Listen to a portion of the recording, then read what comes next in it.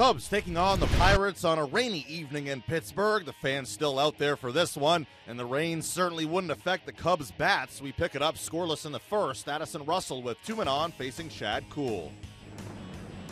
Ground ball into right and a base hit.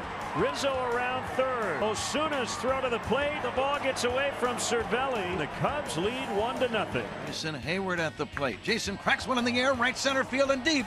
It's got a chance. Gone. Just like that, the Cubs lead 4-0. A rally that started with 2 outs and nobody on, and the Cubs lead by 4. Zobrist drives one in the air to deep right field. Back goes Osuna. Osuna will leap up and drop the ball. It bounces away.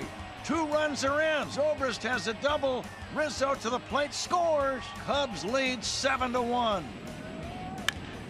Up the middle, base hit.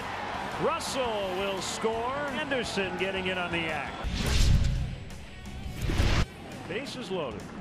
Chris, a double, 2 walks tonight.